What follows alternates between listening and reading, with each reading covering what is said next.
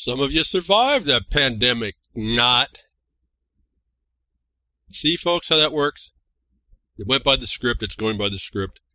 But some of you crickets did survive, so I guess I have more people to speak to, right? Until we get it right. We start moving into what we need to do, focusing on what's really important. And I ask just anything that you need to do that you find wrong that you want to make right, focus in on that and start in. I come every week to offer you ways relative to the so-called news. It's the notice of what's going on. And you can pick any one of those things and help. If you find it wrong, you can help make it right. There are ways to do that. I know some of those, I didn't like making book reports either, but that seems to be how this place is wired. My thoughts are, because of at least my experience, when you're going to be attacked, or whatever, even you will be attacked, and your stuff will be attacked. And lots of people think they have a say over it, and in fact, when you get right down to that black and white, what people run away from, we call the law, even the statutes, even the codes, even the rules, there's savings clauses inside that for where you have right to your stuff and no one else does. And all I've been asking for over a decade now is that you start looking for that instead of just complaining about what you see. Last week we got this big deal about this common cold, actually. In fact, I was looking at a video last night. Random House 1989 medical dictionary showed this coronavirus is just a common cold, and we're not even hearing what the virus is that actually the influenza that they'd be talking about. It's an orthomyxo virus. Don't even hear about that one. So, but here we have, I'm going to show proof some of it, and then I'm going to move on. I'm not going to talk too much more about this thing. But before I get there, I just found out today, this is 2, and I don't do this too much, but 2020. It's for all you groundhogs finding what you're scaring you by your shadow. This is the start for RLM this month only and every year. Grimner only asks for donations to keep the servers and stuff up once a month. And the Apple happened to pick the shortest month of the year, so we try to keep this pain down. You'll only hear this from me periodically anyway. But we are in the no donation month for those of you that can help in any amount. And what this does is helps Grimner pay for the services of the website at RLM Radio, reallibertymedia.com. It's how you hear all this from all the sources that you may get it. The Real Liberty Media website is where this stems from. It starts out. And so this is the month he asks for donations, so we keep it simple. There's I guess ways that you can get to the website if you want to go use Amazon, do some throughout the year. You can donate at any time, but this is the more formal time we do on February. And this is Groundhog Day, so even though your groundhogs that are coming out and you see you got a couple dollars in your pocket or more, maybe head it on over to Real Liberty Media and do a donation to, again, pay for the service. It keeps the archive up. I'm most interested that all the hard drives and stuff for the archive, and because Grimner just volunteers his time to all this. As all that I understand, all of us do the same thing. We just volunteer our time to keep the message coming, and I really do hope you appreciate there are no commercials. There's no interruptions otherwise throughout the year. There's no breaks every 15 or 10 minutes. I can get onto this broadcast network and just stream away point by point, as I always run out of time. So that's a big deal for me to not be interrupted every few minutes and at the top of the hour for 15 or whatever it is. So I hope you all appreciate that. I know I do. If you can, so donate where you can. I know we have people doing regular donations. You can even do that. Grammy Mary, again, I thank her for donating to the Spreaker account that gets us out through a bunch of channels. So this is everybody helping as they can, keeps this little state network out for as censored as I think it is, as I've been finding. We don't turn up very many places. And as for a small listenership as seems to be maintained, I realize that over 10 years we've had a dedicated listenership, and I just wanted to thank everybody for being there and helping to keep the word out. Eventually we get to more and more people. It's slow. But I see some of the changing. I see the words. I see conceptually people coming to terms with these things I talk about if they're not actually putting them in practice. And I just have to. I've watched this for a long time. I just have to be patient. The crickets don't prevail ultimately, and in particular where we have all the power. We really do have a power. We just have to focus in on it, like the laser beam, and do. Just because there's so many problems, we outnumber all the problems actually, that we can just focus in and fix the one wrong we might find, and as we go along, we might find others. So appreciate all the donations that will come. You've been very faithful about that. I appreciate that. And so this is the month right now. If you can remember, we have a whole month to keep it going. I know Grimner appreciates to not have to think about it, and he can keep providing this services for us all. Anyway, the rest of you crickets that just won't do anything, we'll keep listening. Or you groundhogs today, you're out. Did you see your shadow or not? I didn't even look. I don't really care. The point is that's more of our entertainment. It might be fun for people back in Pennsylvania or wherever else they create a groundhog. Or otherwise, you can look out into nature and see whether you can anticipate something while we get to the weather a little bit on that. Be careful that we seem to be going to a little bit of a warming spell, but Russia is seeing some intensely cold weather, and I'm not sure how long or if that's going to transition over to the other side of the world. So we might see a late spring type thing, or it's springtime freeze. We get those, the blossoms come out, and then you get that freeze. So be careful on Puxatawny Phil's view. He only comes out for the one day, and he's forced to do that. I would hope we can do better for ourselves and not be forced, learn how not to be forced to do much of anything, and really be free, not live in freedom. Not just that we hear the dumb, but we also realize the dumb is a domain. It's a free domain. It has a frame of constraint within which a free movement can happen, but when you understand it that way, it's not free. And so what I advocate is trying to show you how to, despite what you see as a control structure, despite what you might vilify as government, to show you how when you understand the law that ought to be, and I say ought because there's a challenge to it, because no one sips it up, that ought to be reflected and is in the evidence. And to get less esoteric, in patent law, you see patent evidence of the right exclusive of the whole world against a property, even the government, to interfere. And then you find within the statutory frameworks of the government, you see statutes that are hands off of that. In other words, they can't interfere on their authority, even written down as their authority. Then you start realizing where you need to situate yourself, and as I suggest to you, how you respond. And you don't make questions where you don't make an issue a question for someone to decide. You take away their power because it's not in them. You can hand it to them, and they might presume it upon you, but it's not there really. And so this is not really an argument. It's not a fight. It's not who knows more. As a bulk of knowledge, you're asking essentially the word, well, what is your power in finding the first element, which is jurisdiction. And jurisdiction, in the best evidence I can find for you, that should be easy to see, self-evident, is evidenced in these patents that everyone who lives on a piece of land, at least in America, that's private, it has one underneath all that evidences to you the limit of government. Why people will not listen behind a woodshed, will be engaged in the sensationalism of a coronavirus when it's clear it's not harm. And if you want to see a harm, I just found a video. You really have, in fact, I'll give you a link for that later. You really have to understand how decimating to the world population the so-called Spanish flu was. You'll also notice the real vector. And so there's a whole real lesson to be learned about what a real global killer is. And let's get over to this now. Thank you again for all your donations to come in the past, just to keep us going. I appreciate it. To support what we're doing here at the network and what really Grimner does, tons and tons of work. Again, gratis to him, from him to us. That I want to point out, again, I told you, watch the script. The coronavirus declared global health emergency was a title. I'm not going to go and discuss this more, just to point out something. What didn't they, again, the silence, the answer's in the silence. What didn't they declare it?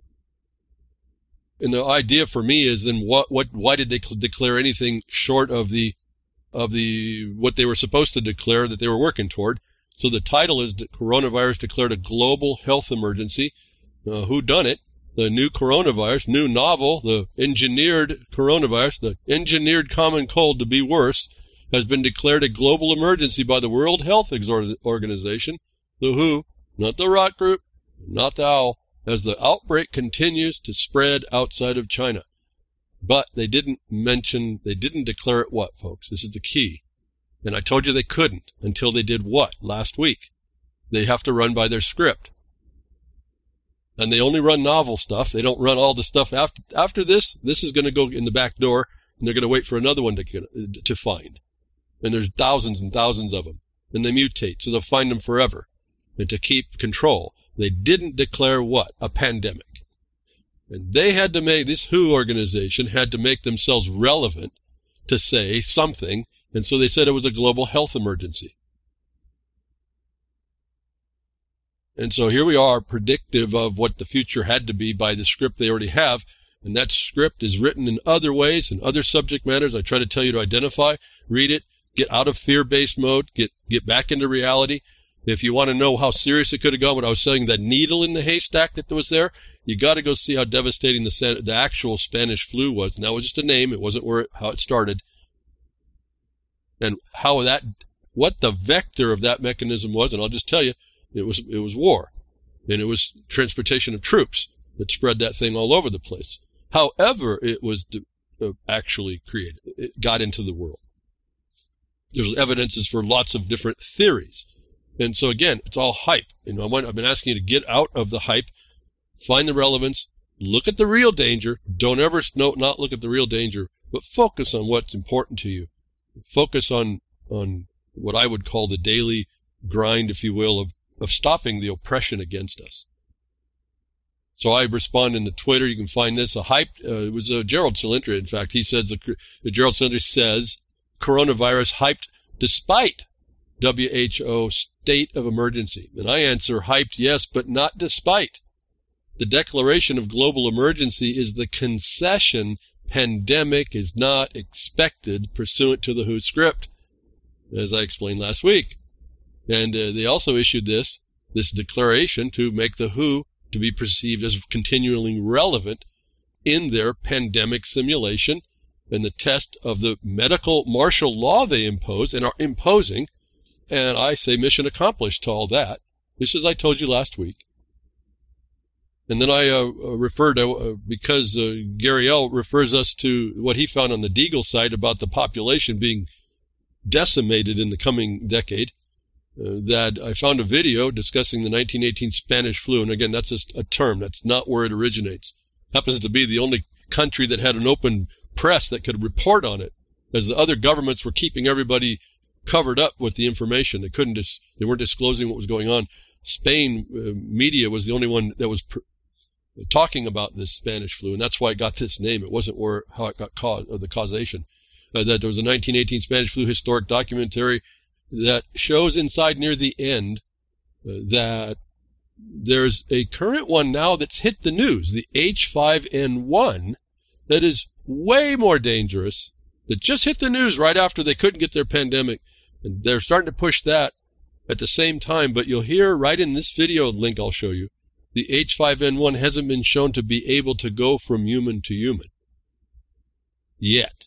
And the reason why I say yet is because in this documentary, in the middle of it somewhere, they show scientists that are working on it to make these things, we know them as weaponized. They're telling us they're doing it so they understand the potential so they can fight them. So that was the scary part. H5N1 that they're promoting now during the flu season that we see peaked and peaking. In fact, the Chinese government came out right after I did the broadcast and declared that this thing's going to be, they're thinking this is going to start tapering off really quickly. That they then bring out the H5N1, but be careful not to get blown up about it. And chickens are dying over it, and it's serious, but it's not one of the human-to-human variants yet. That the documentary says they could be working on that. Why? I tell you about the needle in the haystack. Not for us today, not really for us, our indication, except for it's flu season. Tis the season, folks. Tis the flu season. Let's be prepared. Hygiene, sanitation, isolation, the things that we should do. Just common sense tells us all how to do that. And then when you get it, fortify your nutrition. And then when you get it, keep yourself isolated and take care of yourself. I guess that's the only thing. You have all your health is your health, and they keep wanting to attack it. Now, while all that's going on, and there's nothing more than a global health emergency because it's flu season, folks, and hundreds of thousands of people can die just because it's the common cold and it gets bad and people are weak and immune systems go nuts and the world is not necessarily a healthy place. And so that happens. And so it is a global health emergency, but it's not that pandemic they fabricate, and it didn't match the simulation they needed on what we think is obvious, but it certainly proved out they will be able to and can exercise medical martial law. So, but what they won't claim in the United States, now the United States has picked that up and said it's an emergency. No one's declaring it a pandemic because it's not. That's got a very finite list to go by. This is an older story. Now I'll bring on forever chemicals found in drinking water in 34 additional locations in the United States by the EPA, the Environmental Working Group. Environmental Working Group found. Not even new news. I told you this years and years ago when they were just talking about particular areas with water problems. I said no. The water across the country in municipal water supplies is tainted in ways that people don't know yet. And so we have another report now. That while we have this focus on, people are dying on the coronavirus, but certainly not near the numbers that could die to the normal flu that comes every year that they don't report on. They're also not looking very carefully at the health implications of what we referred to before, the PFASs, these chemicals that are in the water that are like, they don't go away. These are really the things that just don't disappear. They're persistent. And so I want you to point, this is where, I don't know who was interested, not the WHO, not the Rock Group, not the Owl, not even the WHO. Those of you who may be interested, you pick up this as the proof of what I was saying before. Anybody could jump in any of this subject matter and they can start to point out there are certain, I guess one of the main things is there's certain things that they protect against, and it's the risk management side, not the hazard. As long as they can get away with poisoning you all, that's good enough. And where do I get that? I got that a long time ago when I ran across Title 50 of the United States Code and the reservations to the government and the contractors to government to harm you all. And then relative to looking back even further and saying, well, why are they harming us in these tests and these things that went on? Isn't there a law? Well, there is a law, but there's a reservation to the government, whatever that thing is, and people inside it to harm you. And it all ends up rolling down to, and it happens, the Title 50 happens to be your War Department code. If you don't really quite get, you live in a military consequence and have. And I told you, I went to crickets in 2012, finally, when it rolled out, come out of the woodwork, what was going on, they threw even that all down. Remember, they got rid of the Lieber Code. They threw all that down and went to executive expedience. There is no law. Now, that said, when you have an occupier like that, now we go to international law because that's where we're at. We've always been there. International law says that the natives better get real restless and throw this off. And when I hit 2012 and no one was looking at the murder memo of 2010, and they came out and declared all this as the fact, I went to crickets. I've been going to crickets until we can get our head wrapped around all this nonsense they pull off against us and stop it. Again, the Virginia so-called 2A, Second Amendment, which is not, it's their, Section 13, right to bear arms. Again, I keep looking at that. Very interesting. The beginning of that Constitution really lays out how you go about the methodological way of going through and applying that to every other subject matter is exactly what I told you. I've been saying for years how you go about it. And so it's funny, again, I told you, is if you look in the right places, you follow the narrow path of the things that actually should be done instead of all the opinions and shrugging the shoulders and whatever all else the people do, not answering the first step, but jumping in the middle of the pond and then complaining you can't swim in the deep. When you lay down the path correctly, anybody else who lays down the path correctly will find the objective evidence of that. And you find out all y'all are standing next to each other, shoulder to shoulder. You all get to the stinking abyss looking at the same way. And you'll also find out that the objective basis we would call laws and codes, when you knew how to read it, tells us all that. Tells us exactly how to keep these guys in check. The question is, will we? And my question now is, once I've told you behind the woodshed how to do this, why won't you? Is a problem of our society. It's a problem of how we are not fulfilling what we ought to have done, and And the rule is you will be taken advantage because of that. That's not my rule. I'm not trying to put any of this on you. I wish I didn't have to do this. If I didn't have to do this, I wouldn't be here.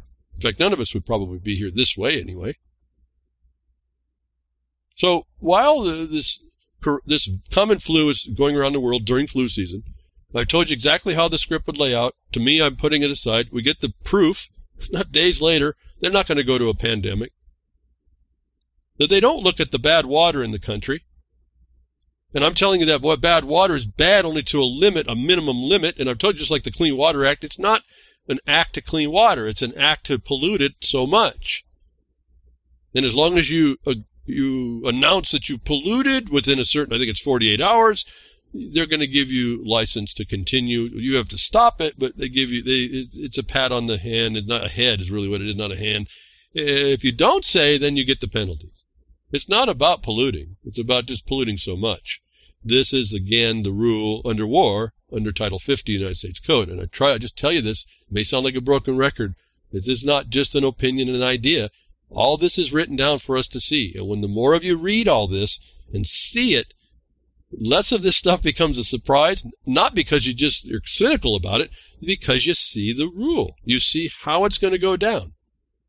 And then the only next question is there anything you're going to do about it? And sometimes there's not much you can do, but in a lot of places I've found that you can. And you've heard me over the years explain part of what we do. So while again, the coronavirus, they're not going to go after the water like I told you they wouldn't. It's all part of the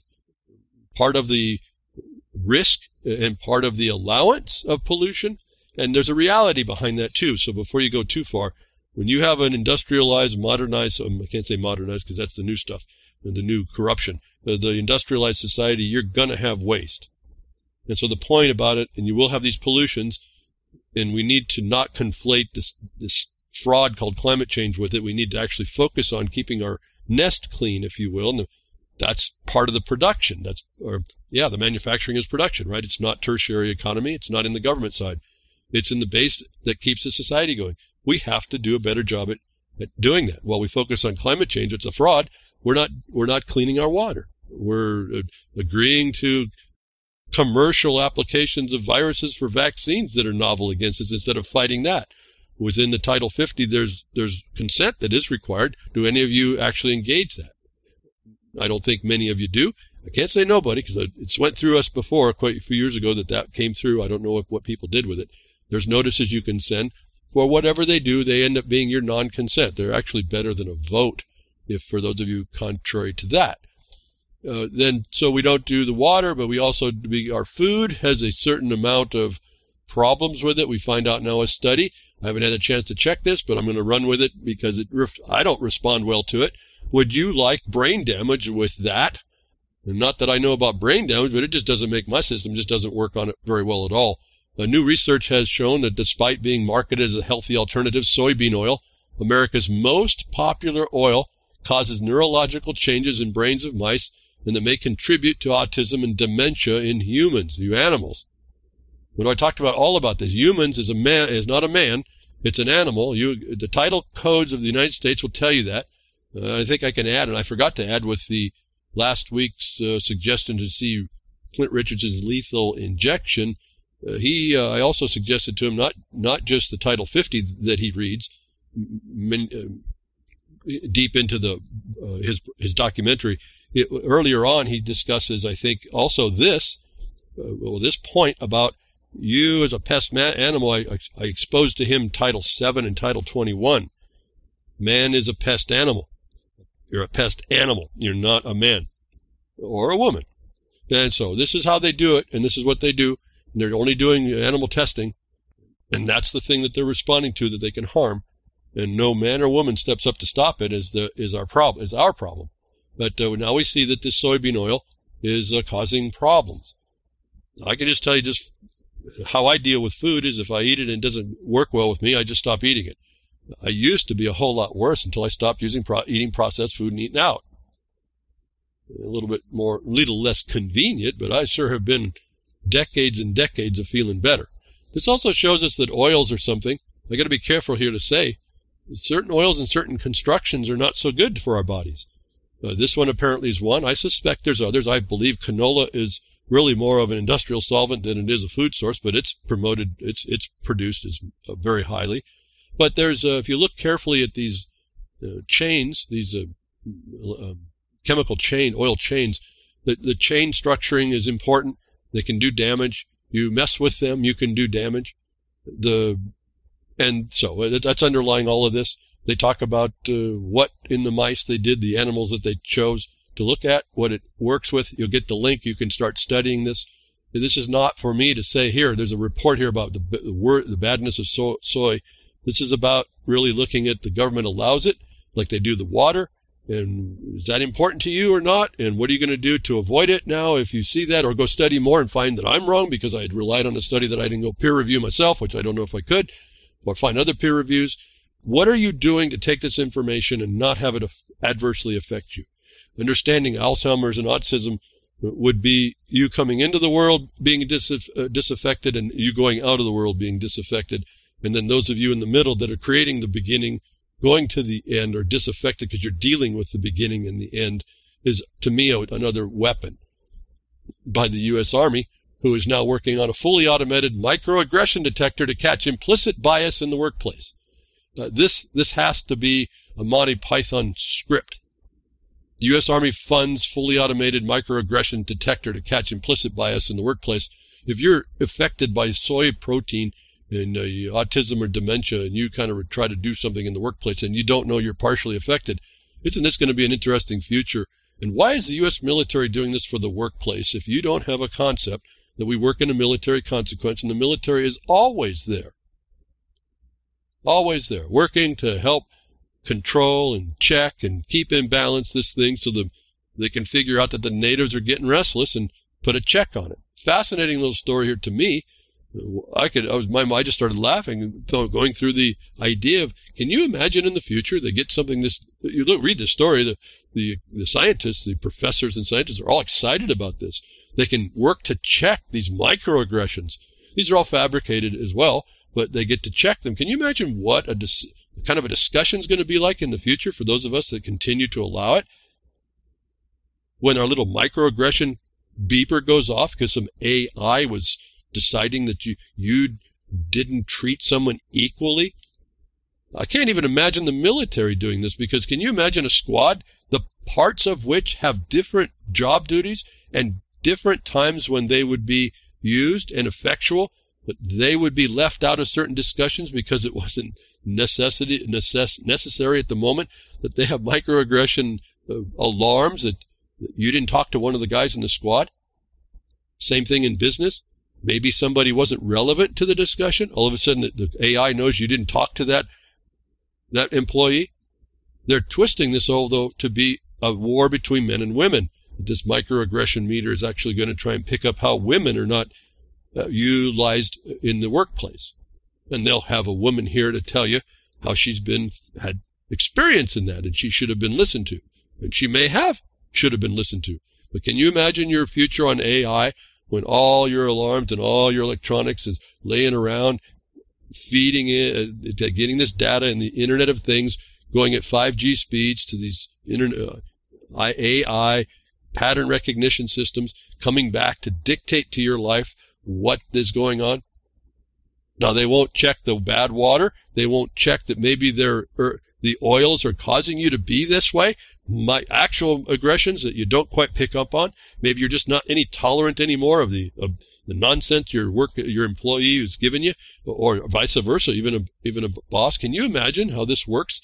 You, as people, accept the largest oil producing product be used is actually diminishing your society, and they come in to do these checks in your life, these things to roll over your life, and you become incapable of actually keeping up with it or avoiding it because you don't know any better. Is this been an ongoing thing?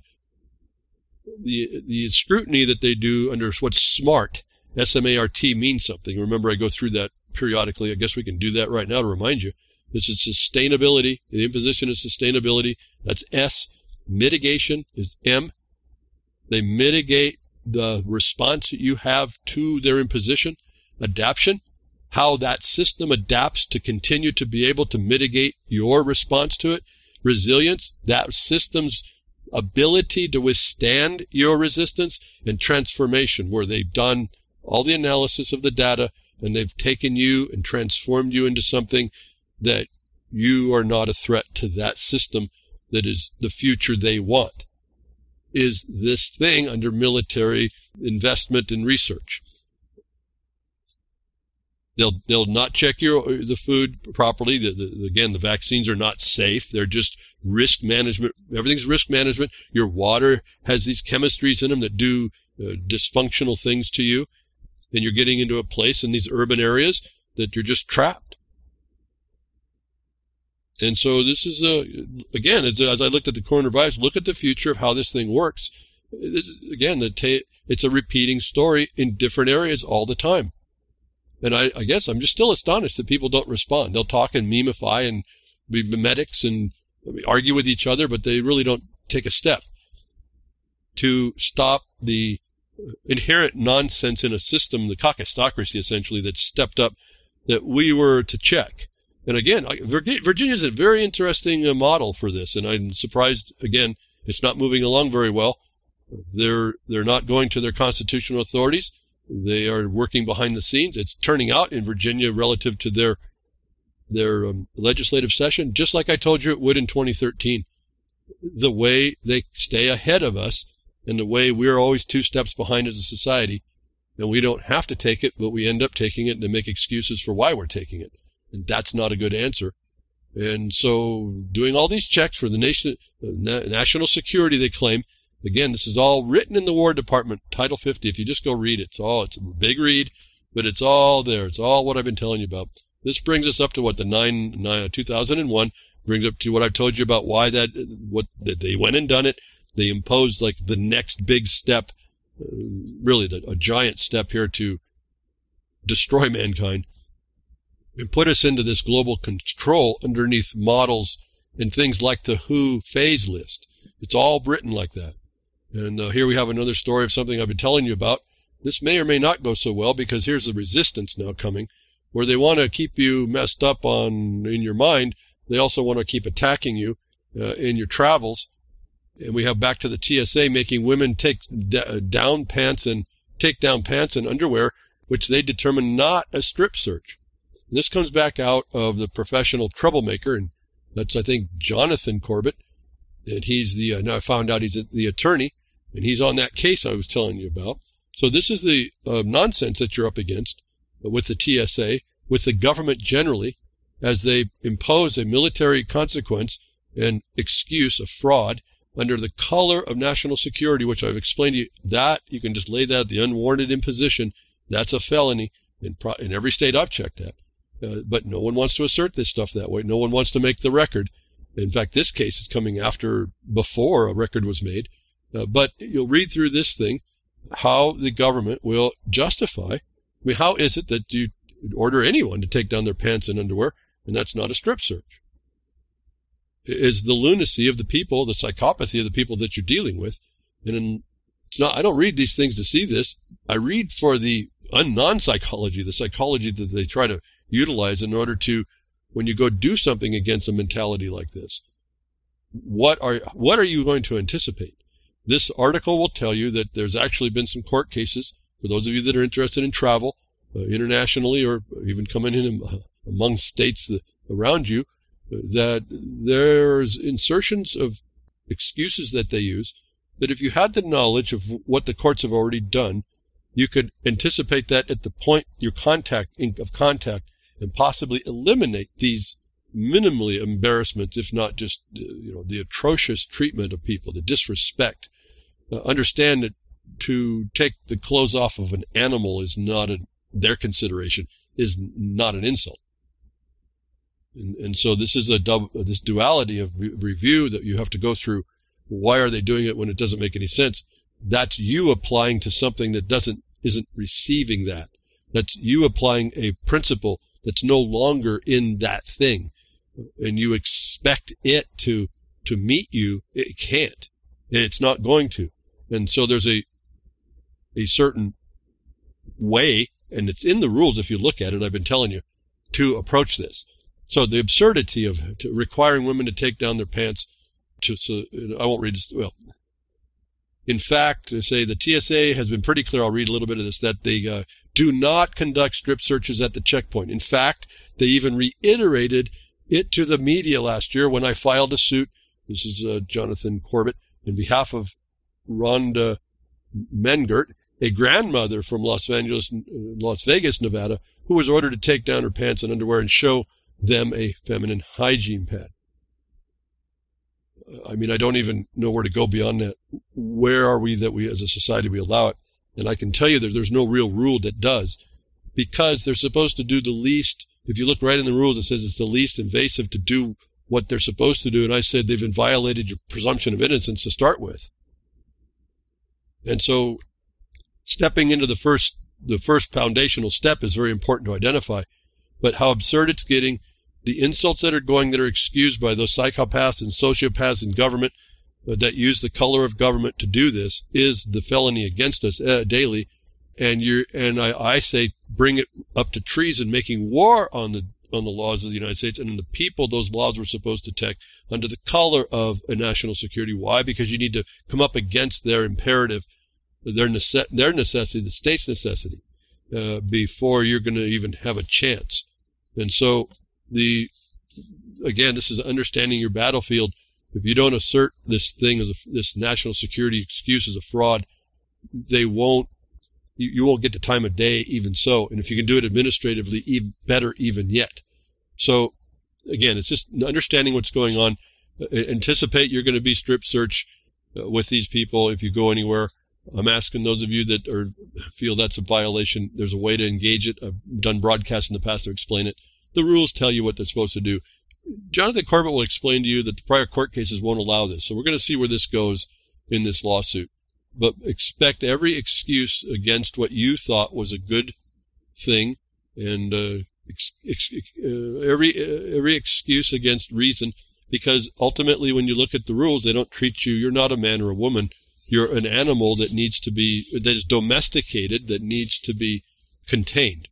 You're a vector as well to this problem that they've invented that sits in executive expedience, not judicial due process. And this next story, based in that little view there, was astonishing to me a bit. It hit a little bit hard because when I talk to you about evidence, we're talking documented evidence, like your patent is a piece of paper in a record somewhere, you'd expect that shouldn't be tampered with. But here was a story from the National Archives relative to all the evidence that you might make or you might find in the archives, and now comes under scrutiny when you find this. This was twittered out of Cynthia McKinney's site, web post. Shame on the National Archives for altering documents which scholars around the globe rely on for factual information. This is a real serious condition. National Archives tampering with documents. This happened to be with an innocuous picture relative to the Trump election. Can you imagine? Now we're to the point when people even thought they could start altering documentation, evidences of history. And I want to that is a startle, because that is starting to send the message, like we see what happens in China to install martial law, break the ice on that concept. Well, if they can do it, if they can do that, maybe we can go to more documents and we can alter them, or we can now put on the idea that those documents do not really evidence anything, which is the bigger problem, because why? The modernization takes away property. If they get rid of your evidence or they make it corrupt and not trustable, then you can't rely on it as evidence, and then you can't prove your property. Now, this is just over a picture. This telegraphs a real big problem here. Am I saying that they're all going to get rid of that? Well, I don't think they really can. What happens is the presumptions start working against you. Everything becomes a question. It really works down to what I've been telling you to make sure you do anyway. You have to get certified copies of things now. You have to get the authority, the law that allowed that. So now you have the law and then the witness that it was executed. You have to start bringing together your bag of law, your bag of proof for whatever you do. Because we're now looking at the They're going after the heart of what what protects the republic is the evidence is in the offices of record. So this doesn't go to the point of your land yet. But this was a telegraphing. It's kind of what I tell you what set the alarm for me when they said the jurisdictions in the United States were going to put property in blockchain. Oh, it's secure. Well, no, it isn't. And it can certainly be tampered with. They say they can't. What about all the hacks? What about all the information that gets put in that then you can't change once it gets in? How do you change it? No, you don't do it on the electrons anyway. You have to do it in documentary form in paper. See, the MERS condition was done. No one would produce those original ink signatures, which is crucial for tracking how something went through to maintain property. And so this is underwriting everything. Property and the proof of it and the ability to proof it and prove it up is critical, especially when you try to do a remedy. That's why I told you about the Virginia Constitution. Who has the right to go do it? By what authority? What's the property? Go in the document itself. The contract says you don't mess with that property. That's why I was saying you go through that, because this is the same attack. You don't have an objective proof in the document that you're using, like the Constitution is no different than this archive. She says shame. I was seeing a little bit different story here. Again, enough to tell you about it. Corrupting history, very important. How do we know? We go to digital stuff. We live our digital life. Wow, I don't even know what to tell you anymore. There's no paperless office in this land stuff, in this land law. I can tell you that. And so I pause here. Think about these things. These are, if you haven't thought about them and you don't think that they're relevant, I'm suggesting to you strongly to reconsider your position there. They're absolutely relevant. In this next story coming up, homesteaders, catastrophists run for the hills to flee United States uncertainty. Now, I don't know about all this. It came from the Reuters Foundation, but it's telling us we're getting a pushback of people that they're the people that want to be living a little more free. They're called homesteaders. I don't know if that's the case, but they're coming out of urban areas and running back to the so-called rural, the countryside. This, to me, is an interesting dynamic, because what they're trying to put on us in the military and sustainable side is already being responded to where people, and this has been going on for a couple of years now, the urban areas, people are fleeing from places like California. They're moving into places like Idaho. I did that report as well, and that's causing some problems. The problem with this is on production side, you have people running out of the cities who don't know a first thing about production side, going into places where we need that production, and where you have that land rights not as a deed, a warranty deed, but as a patent right, which undercuts all governmental authority within the context of that conveyance. So homesteaders are catastrophists and running for the hills to flee U.S. uncertainty. Well, I don't know what all this U.S. uncertainty. This is kind of self-inflicted wounds. This is an indication that the smart future, there's a few that are already jumping ship, and I would encourage it. But when you get out in the countryside, really think about becoming the producer. Just don't take your urban life and put it into a new place and contaminate that place, because you're going to cover over the evidence that I'm speaking of before, that your records are proving why they can't why it's unlawful, not just that they did it, but why it's unlawful, and that there's a mechanism trying to be voiced that's going to undermine your ability to show and prove your separateness where a jurisdiction like the United States is causing trouble. I'll just read a little bit here. To cheap housing, deep unease, and intense resilience. Oh, are we stealing back one of the smart functions? An intense resilience, all forces that are driving a clutch of Americans to swap city life for the fresh start off grid, and for far from civilization. Well, it's not so far, folks. You're within a border. And that's what I try to tell people here. You may deny that you're within a jurisdiction, but you can't. You're in that jurisdiction. It has the power. If you don't understand what's working against you, you have to acknowledge it, and then you understand it. When you acknowledge it, you also know where the limits are. Until you acknowledge it, it presumes it's doing benefit for you to beat you down, just because you're that unruly slave. And so the Virginia Constitution explains a little bit of that too, not enslaved or being beat down, but it says the government is subject to a certain status. That certain status also has certain needs. And so I talk almost in circles here. Just doesn't matter how we get at it. There's a contingent of people fleeing the urban to get back into the countryside. I would encourage it, but people are going to have to get into being producers again and not going into these areas and trying to bring the city with them. I think that's the underlying problem here. As people think they're free of mind, but they're not. Their mind is controlled, whether by soy oil or not. Their mind is controlled by what they think they know. That I've certainly found for myself isn't so for the condition. And I've for 10 years or 11 years now explained how all of that is, how all what we've been told isn't really so, and how to make that correction. Cheap housing. I don't know if it's so cheap, and the dollar's going down. So we have all kinds of problems. So the homesteader runs out. He's not really a homesteader. He could be partly a homesteader if he went to the patent and found it was issued by Homestead. But these people coming out of the urban areas today are not homesteaders. They're just going to get back to a lifestyle that appears to be that. To be an actual homesteader, you can only be the assignee to a homesteader. And so these terms become very interesting in identifying who's doing what, and that they don't know what they're doing. Again, if you speak, just listening, Larkin Rose, I'm fixing in on what Larkin's problem is.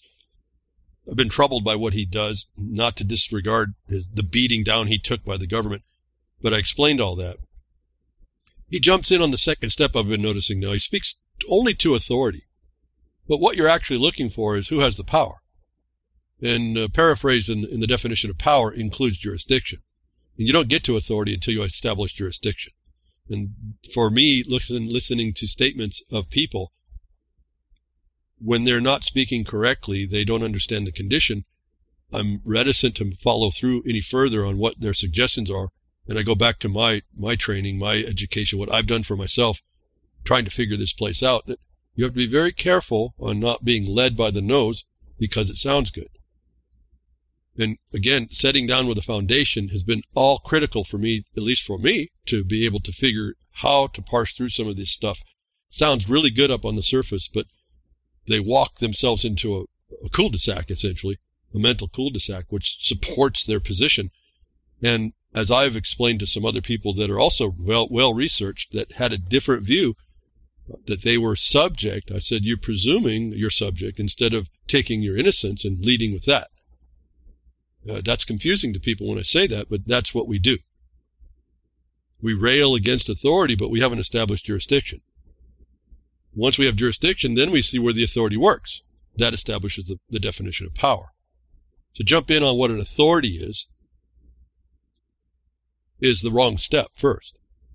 You can say there's an authority there. You can discuss it, but you're not telling me where its confines will be.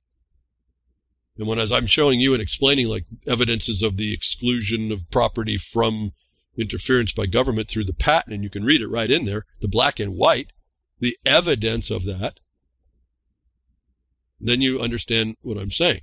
You understand there may be an authority saying something, but do they have jurisdiction over what the statements are that they purport their authority wields? And if they don't have jurisdiction, they don't have a place to wield it, or that place is a trespass, you've got them. And as I've explained to you, if you can identify that and they do it under color, that's a felony inside a government official. The problem isn't that. Once you do that, that's cool, because now you can identify your distinction. What's the real problem is the remedy. And the system is working against that so that you don't have the evidence that you can show where the limit of the jurisdiction that you have is beyond their limit. Again, this Virginia Constitution, it just kind of keeps coming in my mind. That laid out so nicely that I told you the other day. I don't know why more people aren't picking that up and passing that around. I really am kind of dismayed at that. In the first four sections of that Constitution, it lays out the complaint, it lays out your cause, it lays out who, it lays out how, it eliminates all the other nonsense. And yet I don't see many people understanding that in the first place, and not many people actually embracing it. And this is really all I talk about, is how to go about making it relevant to you and being able to exclude others.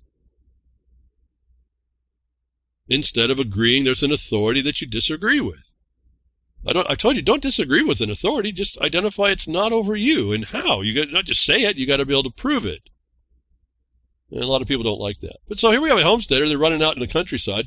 There's still going to be an overarching threat. While the government's not watching your water and not worrying about the oils and not about wrongly promoting the coronavirus, they're also, remember, reported about this. The U.S. geoengineering research gets its money from Congress. To do what? Do geoengineering to protect us from climate change and global warming. But the government is not in any desire or intention to protect you from things of harm, or actually use other than fraud to perpetrate the crime against you. And this geoengineering is another one under Title 50, which requires your consent. And I ask again, how many of you are sending now to Congress and where this money is going, these professors that are going to do that program to do some high aerosol, stratospheric aerosol dumping, in this case of sulfur dioxide, I think. How many of you have sent a letter saying you do not consent to this, notwithstanding the appropriation? You say, well, what for? Just 'cause. Why don't you just humor me? Why don't you just send it in, cite the Title 50 that gives you the right, and then now look at that and persist that they make sure that they don't. Why don't you prepare a record that shows that you're one that's standing against, instead of, like we were talking in Virginia, creating an ineffectual, impotent sanctuary. Go ahead and exercise the things that the black and white says first, and keep pressing and then getting masses of people to do that before you complain it's not working. And then, as we see in Virginia, when you see it's not working, you now have shown the right to alter and abolish what's nonsense you're being attacked by under the color of protecting you from an attack. The U.S. geoengineering research gets its lift with $4 million to Congress. Big story here. But now they're going to dump more chemicals into space. That didn't seem to stop them. Again, you got to look at the reality here. I'm not talking more here. But to me, this is not news. We already reported on this. They're going to go ahead and do it to you. You rats. You pests. You human pest animals. That's Title, I think, 7.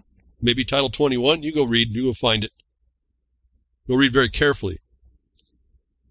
All you have to do is start writing your objections in the proper way by the proper authority, not just that you say, oh, I hate geoengineering.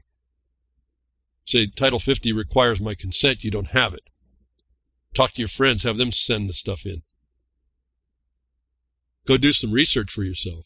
The top climate change scientist for National Oceanic and Atmospheric Administration says that they have received $4 million from Congress and permission from his agency to study two emergencies, the controversial methods to cool the earth if the U.S. and the other nations fail to reduce global greenhouse gas emissions. Folks, I don't know what to tell you, but there it is. You went right through the agency to get permission. That required your notice back that they're not going. There's no consent. Right in the first paragraph is your answer. Have you followed through? What I found interesting is right before that, a couple weeks ago, and I never got to this discussion, but I'm getting to it today in line, again, with what the government will promote, what they should have promoted, and what they couldn't promote, what they will allow to go under the radar as harming you, continuing this attack upon us. We're crickets to all of it. Attacks are done to try and bring on these new agendas. There is still some form, although, and this is to explain how close we are to the destruction, there's still some form of resistance to nature, reality, and not submitting to this fraud, the thing called climate change, and other things modernized, and other things sustainable, and all these things you can find written that they want to do. And remember, sustainable is these viruses coming through who? It's all the UN. It's all on moving the agenda forward. And when you see what the Spanish, I want to get back to the Spanish, how many people it kills, you realize this is just a sneeze, okay? And so get back to the Ninth Circuit and what they've now touched, even though Congress just came out and gave the money. Ninth Circuit did an interesting thing here, but you'll see how close to the problem we are. And you'll see where, in this case, I'm going to read a couple passages, you'll see how close the judiciary, which is the Bar Association, which has already given its House resolution rules the laid down the edict of promotion of sustainability that agrees with this. These judges that you're going to read are on the agenda by their professional organization, and you'll hear this condition here that they've agreed. And it was but for one little thing, one little hitch in the giddy-up, that we didn't see this go through, even though this should have never went through and got this far. This is the Ninth Circuit reluctantly dismisses kids' climate case. The Ninth Circuit reluctantly dismisses. That word wasn't just thrown as an opinion. They literally threw that. They reluctantly dismissed the case. And what's astonishing is what they did in this case. Let's read from the beginning here on a story reporting on it. Today, a split panel, which is a couple weeks ago, maybe a month ago now. Today, a split panel on the U.S. Court of Appeals for the Ninth Circuit reluctantly dismissed Juliana versus United States, known colloquially as the kids' climate case. We should all be thankful for the court's avowed restraint. For much of this controversy, judges in the circuit seemingly champed at the bit to take on central planning of the American economy. So you have to understand now limits of jurisdiction and what they were having to look at. And we're looking also what the court's going to say is whether or not they can actually engage this type of a case. Going on with what the author is writing in this about this, a big assist is due to the Supreme Court, which bench slapped some sense into the circuit court. And this is a serious dynamic. This is how close we are to the destruction. And not that I'm embracing any of it, because this thing shouldn't have even got where it went. And it shouldn't even have been allowed to be here. That it was procedural defects that were the bottom line that they denied and dismissed this case on. It's why the very foundational preliminary things you have to establish. Here's the backstory of this article, which is kind of important on developing this, going through, and how close we are with the Ninth Circuit deciding these, how close we were to having a case like this go through and impose a fraud on the world, and how without a real trial, without a counter proof, everybody that was on the agenda poured in, and the court took that as a proof in a case to agree that there was a cause. But the problem was they did it before they established the certain jurisdiction from the record. Here's the backstory. In 2015, a group of children filed suit in a federal district court in Oregon alleging that the federal government infringed on their putative constitutional right to a climate unaffected by anthropogenic global warming. On its face, the kids' case is silly.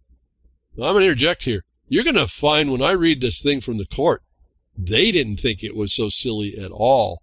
And but for this bench slapping that they got from the Supreme Court procedurally, this thing is, wow. I just can't tell you how, almost got chills, how close this thing was with these agenda-driven globalists sitting in your seats of decision of the judiciary. For starters, he says, the case is silly. You'll hear the justices didn't think, the judges in the Ninth Circuit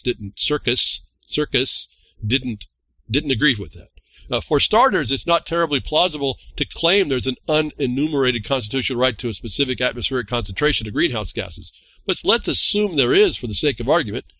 What could a court do about it? And this is under subtext of this whole case, and how close we are, that if they're going to go back and work on fixing these 2 points, the 2 points that we'll get to, and what I tell you to assert every time in your property so that they can't take it from you. This thing is done, and it's taken away from us, and they're going to impose punitive harms on everybody. In the way this court still says they can be done, which is actually undone by the money given to the geoengineering case before us. So I set that geoengineering payment up to show you something when we get to the opinion, not the law, but the opinion.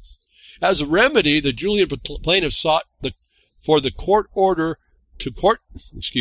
As remedy, the Juliana plaintiffs sought for the court to order the government to draw up a comprehensive climate plan, one that is subject to judicial approval and ongoing oversight. The requested relief, therefore, is a court-ordered scheme to regulate the American economy. If the plaintiffs had their druthers, a single federal court judge would become, after the president, the most powerful official in the country. Obviously, that's a big practical problem with the plaintiff's argument. From the legal perspective, the Constitution vests Article 3 judges with judicial power. Yes, we're back onto this thing.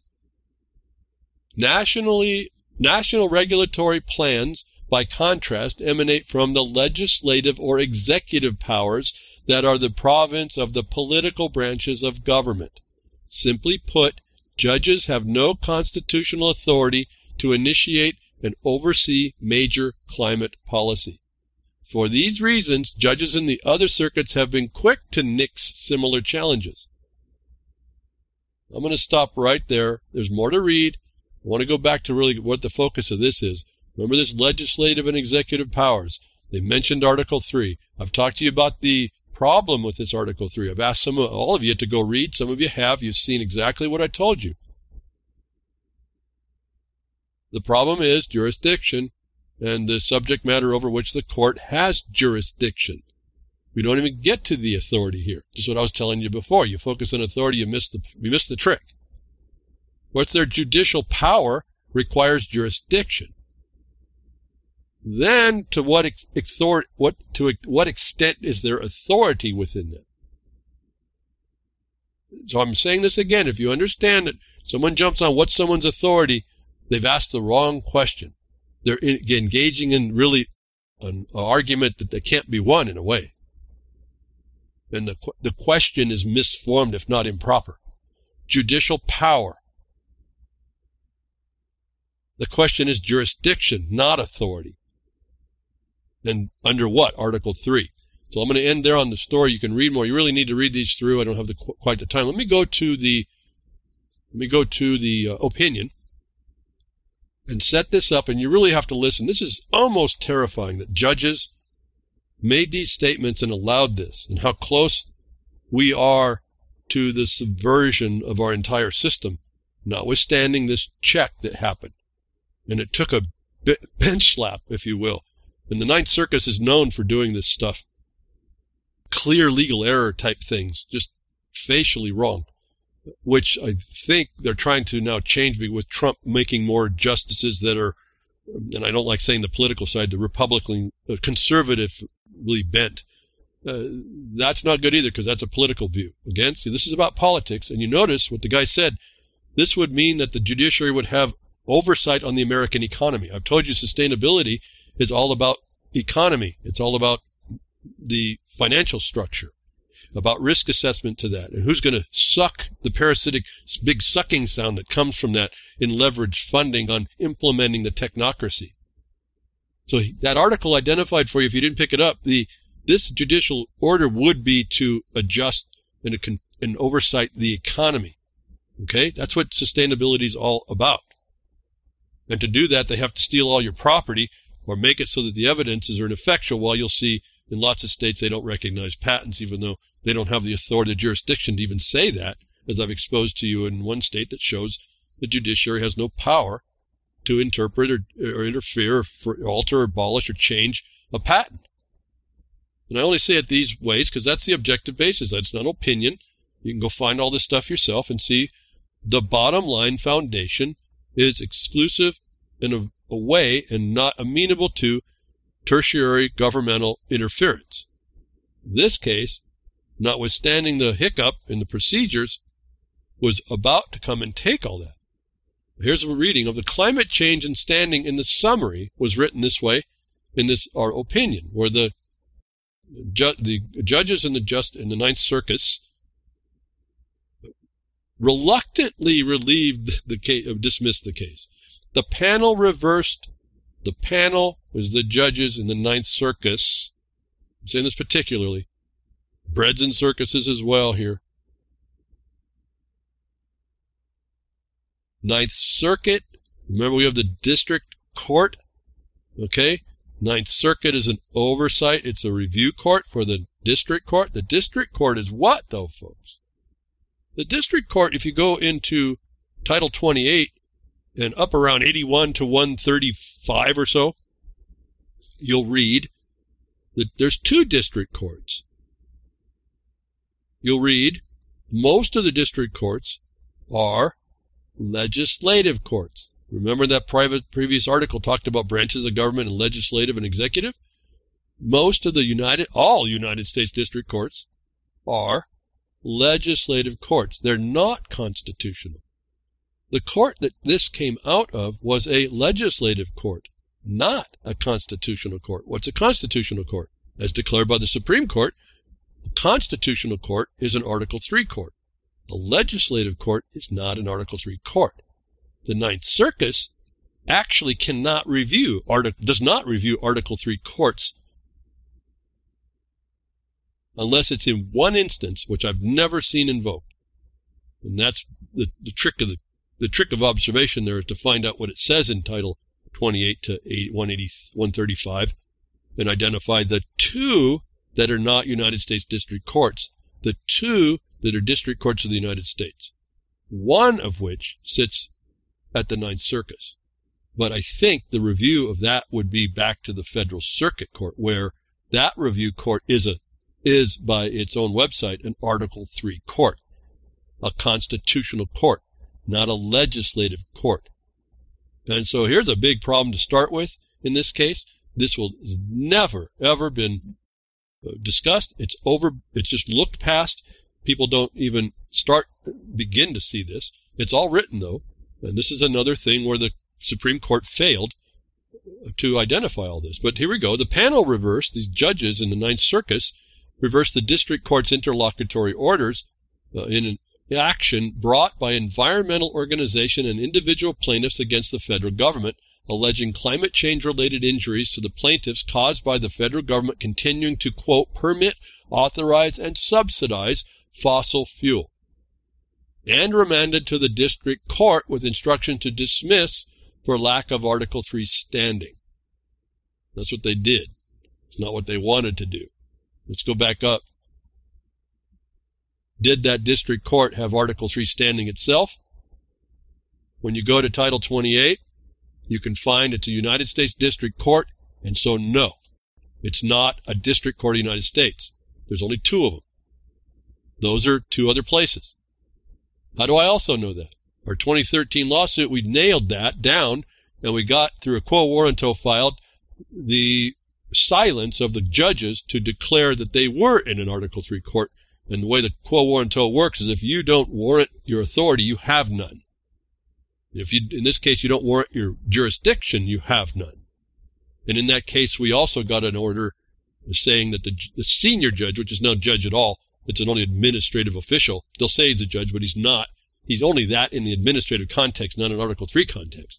He answered to say, yes, I don't have jurisdiction, but I'm going to enter a dismissal anyway. The problem is the rule of the law, the way the law works, the law worked to provide upon default a judgment called default judgment. And so we were at a place where the court tried to interfere and trespassed our constitutional claim. And so when we addressed that, we got confirmation through the failure to answer by 2 judges, actually, the chief judge of the district, which was this court here, that the district court that this went to originally, and another one that it was fraudulently transferred to. We got admission through a silence of a quo warranto filing that they have no jurisdiction in a constitutional capacity. So right off the bat, the district court, this Article III standing, was not in an Article III court when it went back to that district court. And so this is a more technical view that I think you all need to have, whether or not your eyes have rolled back yet. You've heard me talk about this before. We see the fraud within the orders. And that, I say that you see the fraud, I hope you see the fraud or hear something not quite right. Well, that guy's got an interesting take. I better go research. I would hope you do even better than that and do that. That we have a problem out the get-go that's being covered up overall. That when these people fix the problem they have, the only other statement you're going to be able to prove is that the court that they're trying to go through can never get the authority that they're asking for the remedy. That they're going to extend to them if they fix the 2 problems. The court in this case will say that it's not for the judiciary. They'll say it's for whom? It's for the legislative. And then I just read an article that says the government just appropriated money to go ahead and fulfill this. So let's be careful on what's the government's already ahead of all this, all right? So the plaintiffs claimed psychological harms, other impairments to recreational interests, and others exasperated medical conditions, and others damage to property. Plaintiffs alleged violations to their constitutional rights and sought declaratory relief and an injunction. Those are two actions available: declaratory judgment and injunction, ordering the government to implement a plan to, quote, phase out fossil fuel emissions and draw down excessive atmospheric carbon dioxide, close quote. The panel held that the record left little basis for denying that climate change was occurring at an increasingly rapid pace. Okay, I just switched here a whole different thing. I hope you picked it up, and I hope your mouth just hit the table. The panel held, this is now the panel on review of what the district court, forget the jurisdiction question now. Now we're to what the holding was. The panel held that the record left little basis for denying the climate change was occurring at an increasingly rapid pace. Copious expert evidence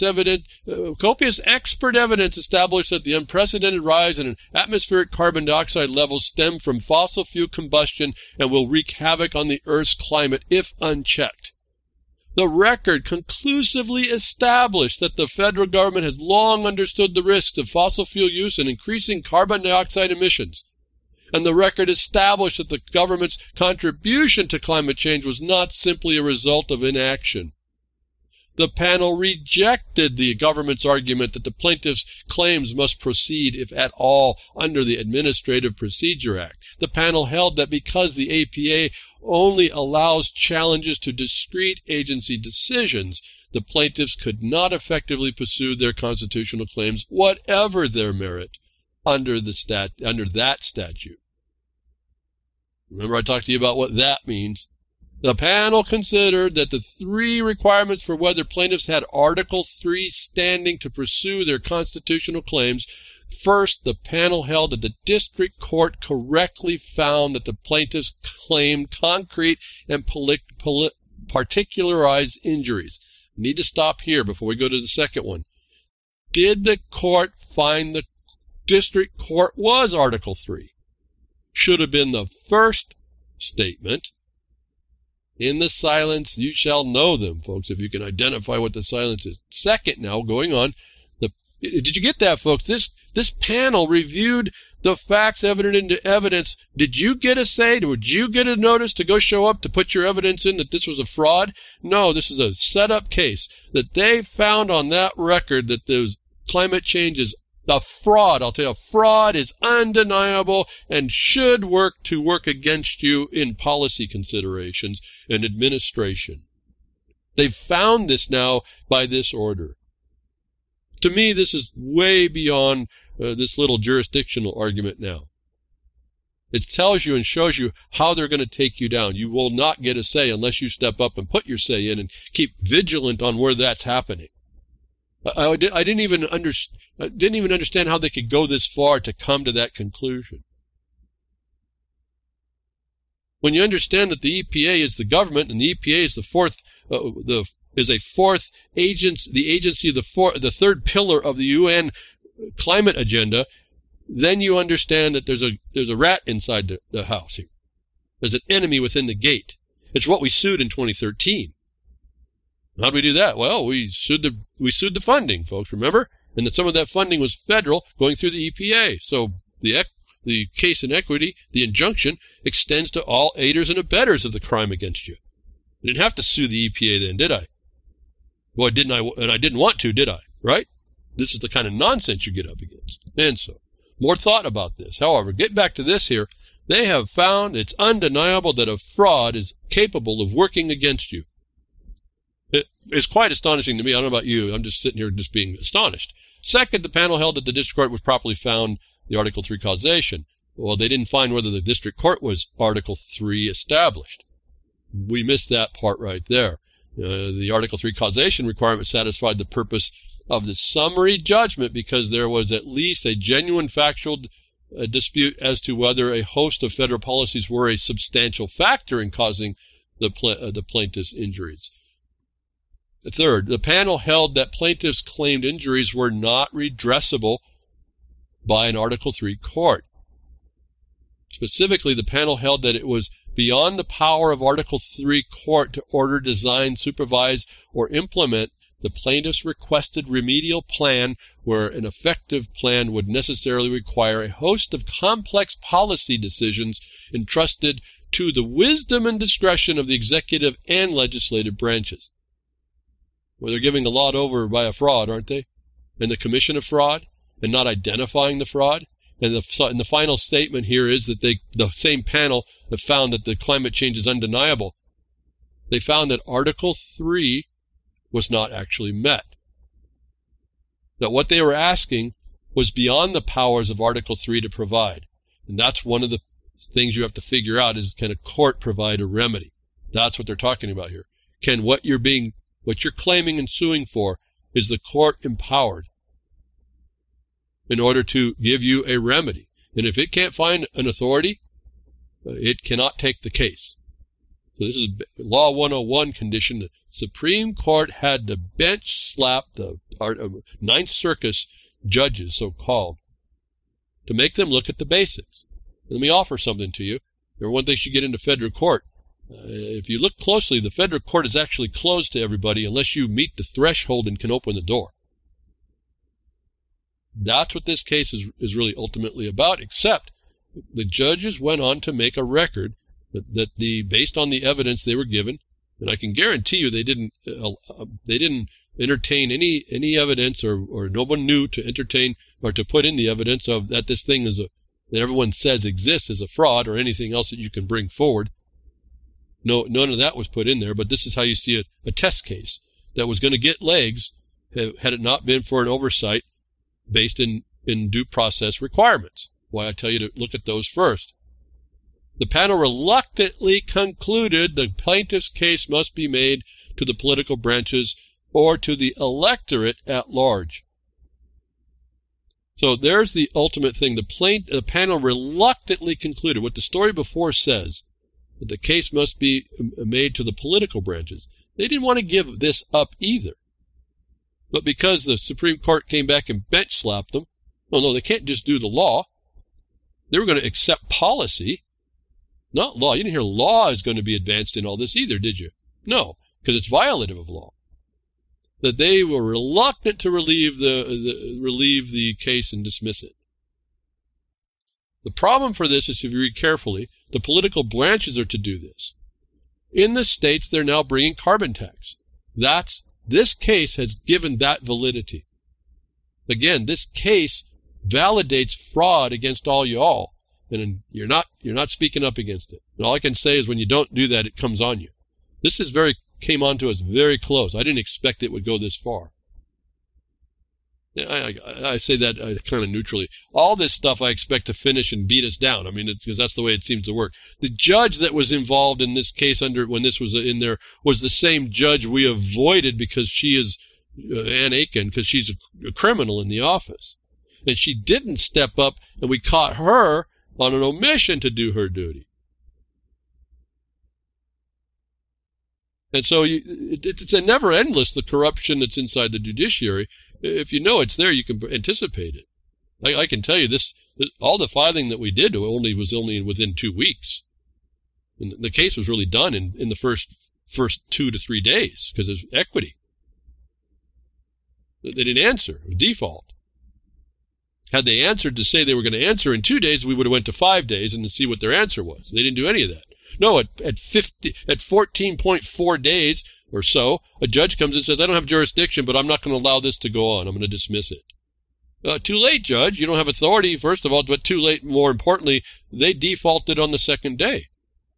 Where were you? Why haven't you issued the order? Oh, you don't have jurisdiction. Well, that's okay, because the law provides that it exists anyway as a matter of default, right? And this is what I was telling you before. This is how you get rid of these courts, these corrupt courts. We used all the things that are in this case. That this court, this Ninth Circus, would have reviewed our case had we allowed it to go to review because we were violated. They would have been the same mentality that would have not looked at this Article 3 condition, that the Supreme Court, after our case, comes out to tell them, you can't do it that way. To show you, there is a form and there's a function and there's a thing that has to go on. It's important to follow all that. Otherwise, I can only tell you, you're not going to get the answer that you seek, even if you've been harmed and wrongly harmed and rightfully to complain. These judges agree that there's no denying climate change exists. Should be a shocker to y'all. I mean, it's a shocker to me. Maybe I'm just too sensitive. Maybe these judges need to go to Santa Cruz, a short trip south from where they is, and go to Santa Cruz because Santa Cruz just decriminalized psychedelic mushrooms. And I bring this up, not just for that story. The big sea change in this attitude behind psychoactives is pretty interesting. I've told you, I've never really been into it. As a herbalist, if I can call myself even that much. I used to do a whole lot more. I don't do too much now, except for what I just need for myself at any time. They didn't provide, the medicine they provide me wasn't something I ever needed. So I never really got into them because that's where I was focused. I never had any other thoughts of doing anything else. But the sea change and the acknowledged change is the same change of people finally pressing far enough because the government's been hurting them. We finally find out the possibility of psychoactives actually helping people that need that strong medicine when they have psychological problems.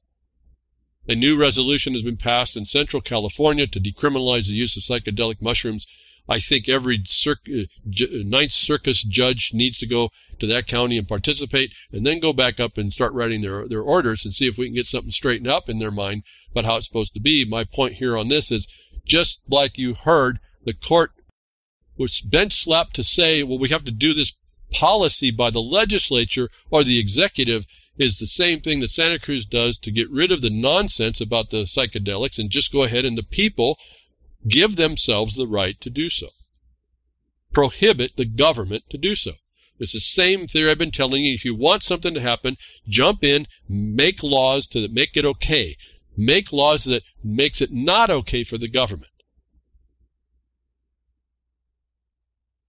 Where psychedelic mushrooms, in this case, were not allowed, now it's okay because someone said it was okay. I've told you, you're going to have to set up, go in and make laws, not vote. You go in and get the seat of decision to make a law in order to do what you need done. That does take some persuasion. It does take time. How do you think we got the smoke ordinance in? The smoke proclamation, which stopped the fires in the West, in the state where I'm at?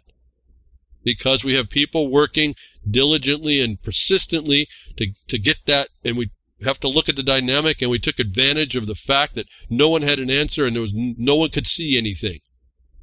We were completely smoked out all summer, and people had it.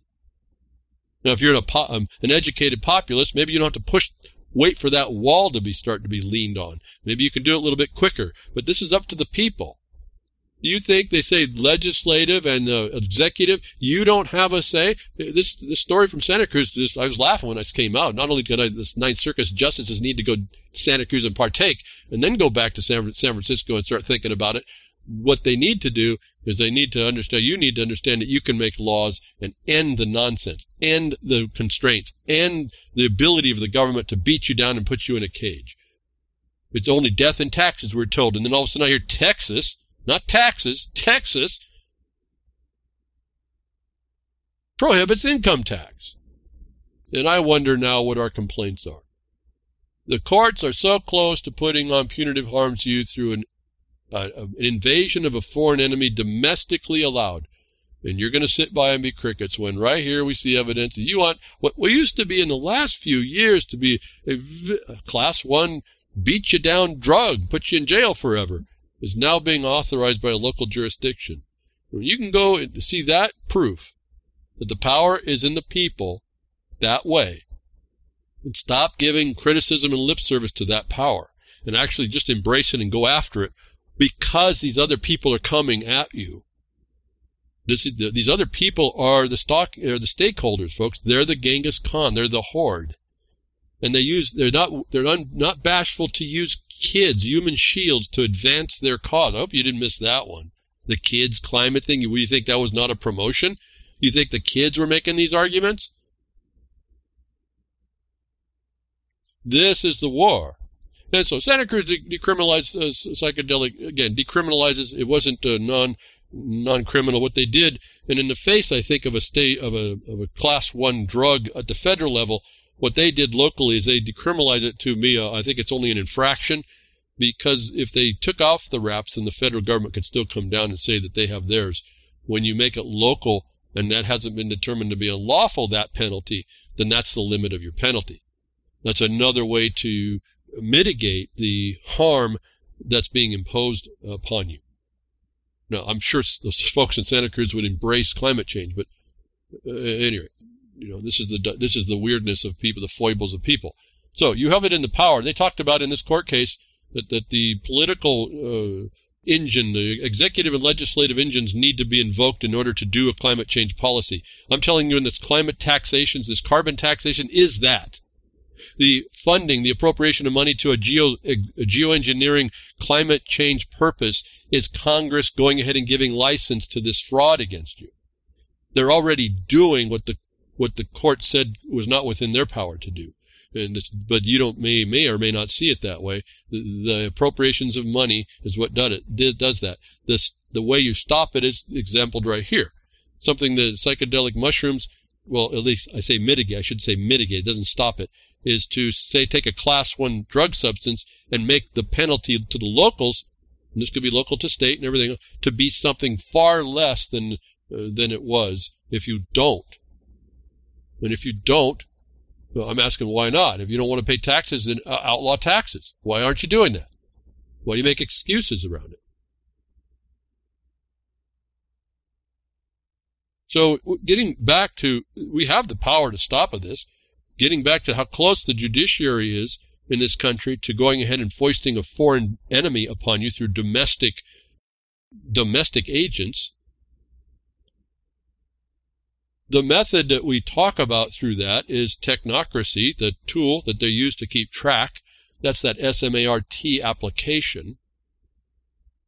The foreign invasion that we don't understand is coming in, breaking through what's supposed to be a border to keep it protected, proving why you really need jurisdictions, is again being broken down to advance this thing that climate change is only one part of. We're looking at sustainability in a larger sense. UK police will soon be able to search through US data without asking a judge. Now, I ask, if you think that there's a constitution working that says that you should be secure in your papers, and someone can do policy or legislative or executive license somehow to disregard that, do you still have that protection? And if you don't, haven't you just recognized the maladministration we can identify in Virginia relative to the people, so-called the representatives there? Is the same method I'm looking at here. UK will soon be able to search through U.S. databases. Will you step up and stop this? They're going to a judge to do this. Law enforcement officials in the U.S. and UK have negotiated a deal that sells out the privacy rights of the public to both nations. Sell out the privacy rights. You think your local DMV doesn't do that already to third parties? Big data to third parties? The public-private partnership that's used to parasitically eat from your life. Now this is going international. Now, for those of you that don't travel international, maybe that's not a problem, but for those of you that do, the UK can get the information, and then guess what we've been told that they do? They then hand it back, because the courts have allowed that if a third party finds the information, they can hand it back to the jurisdiction that's coming after you. If you think this is like a billiard ball shot, if you don't think this is coming against you and why it's so important. The court comes up and says, well, we would agree that this needs to be imposed, but the law limits us. We cannot keep over this. But we will tell you in this order that there's two other branches that can. Here is that one of the branches, the judicial branch, is being axed by the executive. The other branch that they say can do it to get the permission from the one of them, the executive branch, is asking for an end around, which the courts have already given them, partly through what? That fraud called national security. Law enforcement officials of the U.S. have negotiated as a deal. That's the executive, right? A deal that sell the privacy rights. It's all commerce still. They're selling this information as well, but they're not telling you. They're going to get this information from the third party, the same people they've given license to come in. Why? Because the UK wouldn't necessarily be doing any law enforcement here, would they? Anyway, you read all this, I get kind of disgusted and dismayed, disgusted, and if we don't step up to understand it and start working in places to offset it or mitigate it or then stop it ultimately, I don't know why we won't be living in the future that we heard before, where you're going to be told to take off all your clothes, and that's not a strip search. Leaked documents exposes the secretive market for your web browsing data. So if they're not going to get it from the courts, again, the private parties are going to be the worst of it. You're going to get it through your web browsing. And I a long time ago, I read, again, I'm one of those weirdo nerd geek, whatever you call me. I read the fine print for the most part. And this is maybe 90% of the fine print that you get with products that you get for the internet. Leaked documents expose a secretive market for your web browsing. If you don't think you live in a consumer society, it's all about you consuming and someone parasitically feeding from you to get you to consume some more. It's like a tapeworm, I suppose. There's an antivirus program used by hundreds of millions of people around the world is selling highly sensitive web browsing data to many of the world's biggest companies. A joint investigation of Motherboard and PCM Mag has found. I just get to the nubbins of this. It was Avast and then AVG, and they're working together with a company called JumpShot for data collection. And these virus programs, in this case these two with a program module called JumpShot, is collecting up your data to sell it to other people, come in and influence you and influence your browsing and influence however they're doing this. A third party getting this information would also be available to the government. When I read the fine print on the Avast, it was the first call, I stopped using Avast, because if you read carefully, and it didn't really have to read so carefully, this was not going to be confined to their use, and there was for data collection. So this wasn't even a surprise. It just took how many years here to come and tell you out in the public that's been going on. The other program I used to use was AVG. Their privacy policy changed. I stopped using that. Now, okay, so I'll just leave it right there. And so these free things are not necessarily free. The point is this is about data collection. This is about imposing what the courts are now willing and able to impose upon you. If you think carbon taxation is not going to be far away from your computer or your iPhone or your Android or whatever, in documenting your carbon loading on the system, that's undeniable the cause, that Congress has already appropriated money to come in and make environment colder that they have no clue about. As I told you, the real problem is if you misdiagnose this, you kill people off, which is part of the plan, it seems. Remember the Georgia Guidestones? We can go through this. I'm singing to the choir, most of you that know this. It just sits there. Why do we want to talk about it? What are you going to do about it? I guess I keep getting at. So here, these antivirus programs, all these programs are sucking your life away with data. You don't think it's important. They make lots of money. This is a big economy. And what you don't understand is the pass back through to whom will work with the data against you that you don't know. More example of this, Avast, AVG, JumpShot. Again, it was right in their privacy policies. It's partly why I don't understand what our problem is. It's a self-inflicted wound. They're telling us how they're doing it to us, and we keep engaging.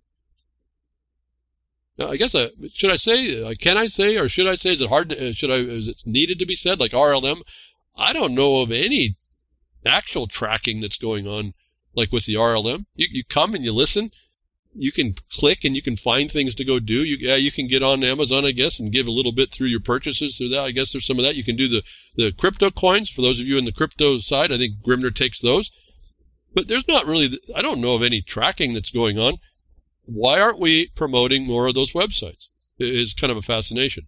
However, there's these companies that millions and millions are being duped, I suppose, and being controlled by the digital world, that the Ninth Circus judges, notwithstanding their reluctance to dismiss the case under Article 3, which they never discuss, actually, they would have passed this thing through to be a punitive harm on you, the imposition of the regulation of which would be digital leashes for every one of you. I don't know if you truly appreciate how this works through, but that's where it goes. And then we get back to last week week before, last week, I guess, where I was showing you the World Economic Forum and their framework and their tools for their own currency, their own digital currency. That's all ties back in through all this stuff. There's going to be what do they call witnesses against you everywhere. And if they don't like it or they want to cut your life out, and I'm bringing this stuff up in this technocratic view where the judges have already agreed, it's undeniable. You have to be, you're a punitive harm to the world, so we're going to punitively harm you. Without jurisdiction for all this stuff, even if it was Article 3, they got no other jurisdiction either.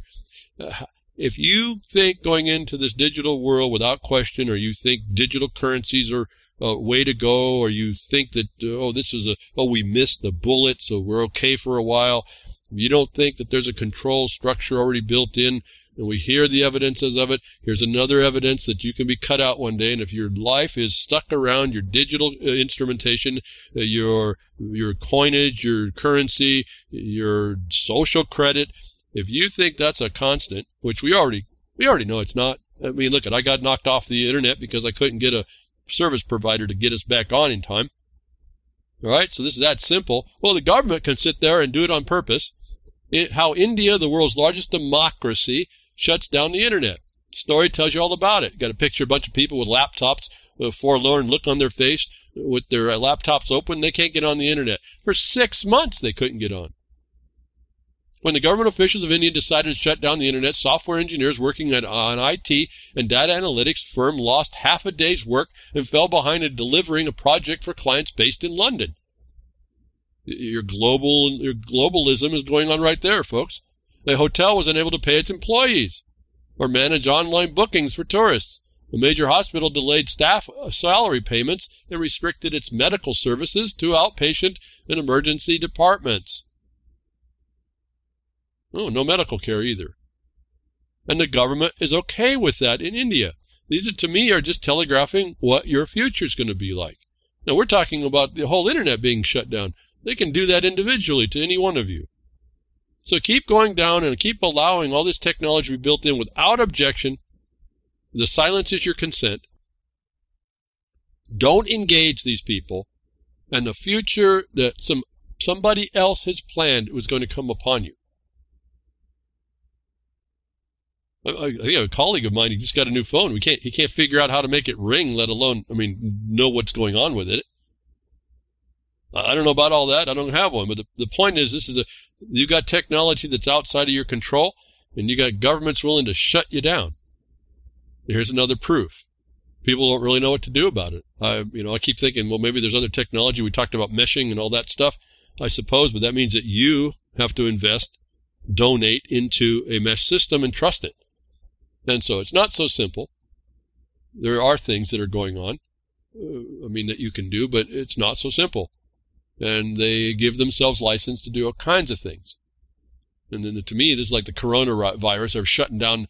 This is just another digital martial law. Because some political party came in and they didn't like people talking about whatever was going on, they just shut the whole thing down. Now, that's quite a drastic thing. You might think it can't happen, but we don't know what excuses they may develop for why it has to happen. It happens occasionally. But do you want to dedicate your life to this technocratic world that the courts are so close to allowing? Boy, I don't even know.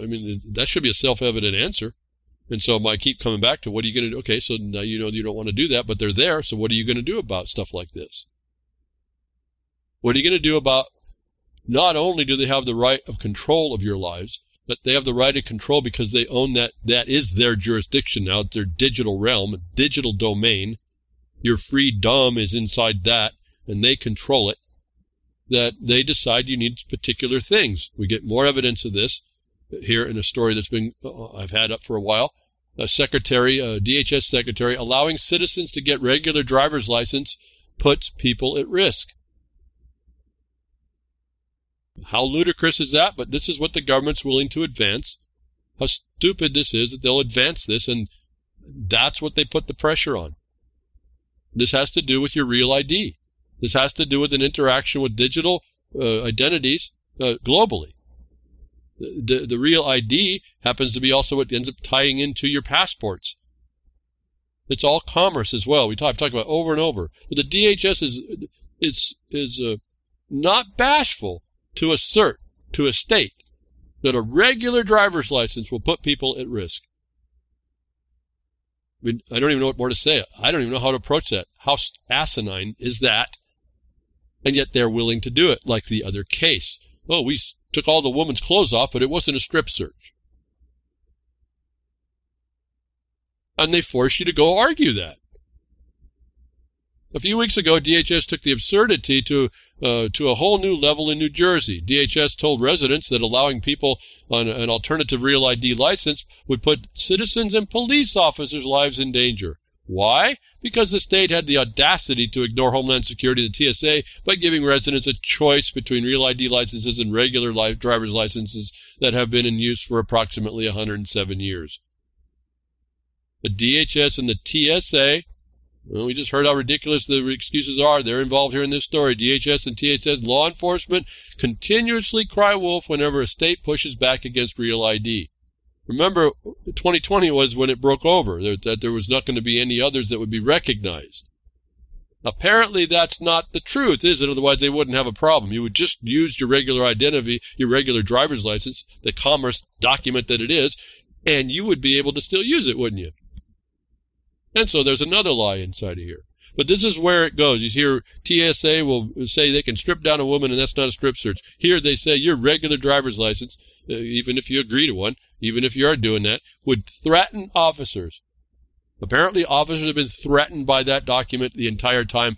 Guess what? The state issued it. So it's not you threatening them either, but you're going to pay the price, aren't you? Now, they fear for their life because you now produced a regular license. Again, it's beyond absurdity. And so people that see this, there's two tracks on this. There's those that could be involved and be in the commerce side that can argue this is beyond what is minimally required, or because it hasn't done any of that and they're just using this as a fraud, wasting people's times, threatening people with no reason. And you come with the authority to show that they don't have the right to do that because they're not working in the minimum required to do whatever they're after. You come with that word in your mouth, you start making the issue. The other track is the whole of the state and the federal government are working in collusion to make you believe you have to have this driver's license to travel.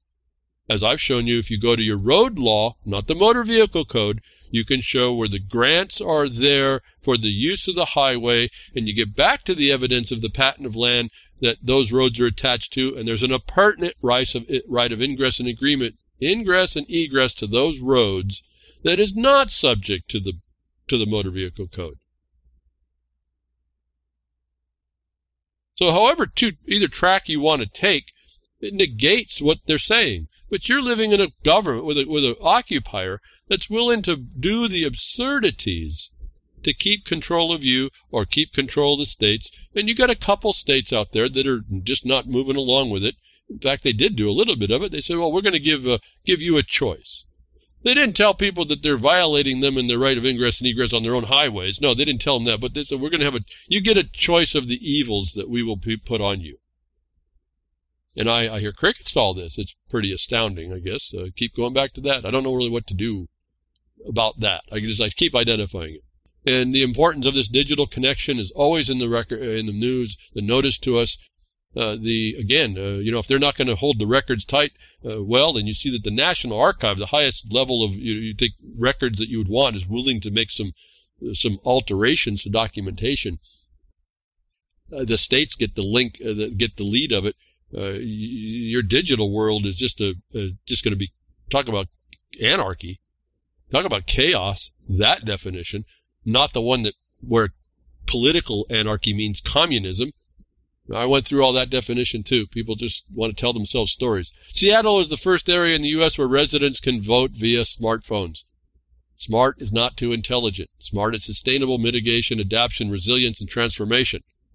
Bloomberg, again, the nemesis of Virginia, and the amount of information, amount of money a foreigner can dump into a system is in this story. The interesting part was the name Bradley Tusk is made. I just give you the Cryptagon link, talking about someone named Bradley Tusk. Bradley Tusk is involved with Bloomberg. He's involved with Chuck Schumer. He's involved with Google, Comcast, Walmart, AT&T, Pepsi, Rockefeller Foundation, Stanford Linear Accelerator, Stanford University, and their Linear Accelerator. Remember those little bitty models they were going to make. Texas A&M. Remember that's Texas A&M where the Secretary of State went in and said when I was in the CIA we robbed, cheated, and whatever. We lied, cheated, and stole everything, right? Texas A&M, remember? All tied in with this guy. Is part of the implementation of getting Seattle, those of you in Washington, Seattle residents to vote by smartphones. If you don't think your whole voting has been co-opted, and for those of you that never agreed with it, you probably don't care anyway. There is a value to it, but you have to be. It's part of an ongoing thing where you're doing an alternative as well. More what I would tell you. Those that have the franchise, use it. Why not? Those that don't, then you work. You don't. To myself, I don't care who's in the office, because remember, I understand the way the republic is organized. Is there's a hands-off place. And you can catch anybody who wants to reach down, or actually they're reaching up out of the stinking abyss, wants to touch production. You can grab them. You can whack their arm off for trying to reach into the production. It's a place that is attached to the law of the land that they can't touch. Government, again, in Virginia, the posterity came from that. Didn't come from the tertiary establishment of the government or the courts.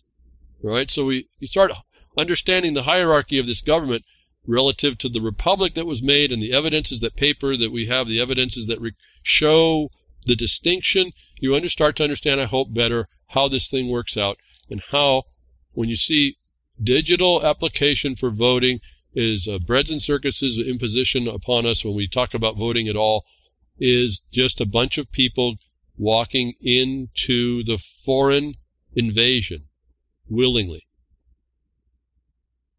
and utilizing these agents that are with all the same people and companies in destroying you. You'll look at every website that you go to there, they will all sing the praises of sustainability and consensus and kumbaya. Well, I guess I'll just say it that way. And so it's the takedown relative to the subject matter I've talked about today reduces down to these digital devices and digital technology and the control of that you're allowing because of your inaction, because I can't imagine just a few people in the city council that agree to sustainability, and I think we've heard this for years and years and years through Nikki Rapana, where she was up there battling this out and finally left. I mean, you can only do this for so long, I get that. And no discredit at all for what she did. This was the heart of sustainability up in Seattle. The people are just the sheep of that, if you will. The lambs to slaughter are just going with a few people that the mass of people could end really quickly if they stopped to think about, if they could think, if the soybean oil they're using isn't destroying them, then they could think about how this is not working. That you see, even in the franchise of voting, it's being digitized. Everything's being folded into this one technocratic control grid, control feature. How is the voting? How are they going to keep that separate from your social credit on the same device, from your world financial construct toolkit coin? And everything else that they're tying together is beyond me. I don't know how you justify those things. They're not on us quite yet. But here's the evidence that it's right around the corner. In a way, I was really shocked by the opinion of the kids' climate change suit, not by the overturning. It was because they actually made a decision to to take the evidence and agree that the evidence was all there was, and that clearly showed that there couldn't be denying the fraud we know as climate change, the political weapon. That was really a shocker. Normally, the courts would just go through and show the procedural problems, and that would be the end of it. They took special pains to explain that there's evidence that it's existing. A fraud. Your judiciary just agreed to a fraud. That's not a surprise to me either, because why? The 2013 lawsuit, we said the Bar Association and its members take every opportunity and impose sustainable development. They recognize no property. They recognize no constitutional limitations. They recognize no law, nothing that may be considered law. In fact, the consensus process is one that cautions their practitioners that they come by no law. They come adjunct to that. There is no lawfulness to what they do. And this is what was speaking to where the legislature or the executive is empowered, not the judiciary, to implement this against you. And when I see like the Virginia Constitution, it said, well, the posterity can't be harmed. What the heck's the question anymore? When I see evidence in Texas to get rid of the taxes, I say, what's the question anymore? When I see Santa Cruz minimizing because of the federal pressure, minimizing to a very minor degree, mitigating the harm because of the federal pressure to someone who has psychedelic mushrooms, I'm asking, what's our problem? Why do we have these problems? It is the crickets. It's just us. It's just self-inflicted wounds. I don't really know where else to put it. Maybe someone can answer that. What is another reason for why the way the place is constructed is the people step up and say, we're not going to take that no more. And that when they don't do it, those that are in the system do it and take advantage. That when the people can step up and say they want to take it anymore and they don't, what's their complaint? And is there anything then to do about it? That we still have a complaint. And then those inside that insanity complain that government's a bad thing. Historically, so far, even with its failings, it's about as good as we can get at this point. I've identified where you can find yourself distinct from the government class. That was never done anywhere. And we don't even opt for that. Inside the government class, we can say, stop it. We don't opt for that. And that we'll call that system no good because we didn't opt for any of it. And then we're still having to suffer it. It isn't making a whole lot of sense anymore. At least to me. Can cops secretly record your home for 8 months without a warrant? This is a little bit of a story. The collection of data, the ability to make up stuff, make the record they need in order to collect you up has limits. Even still, and the pushback is that anybody makes that challenge.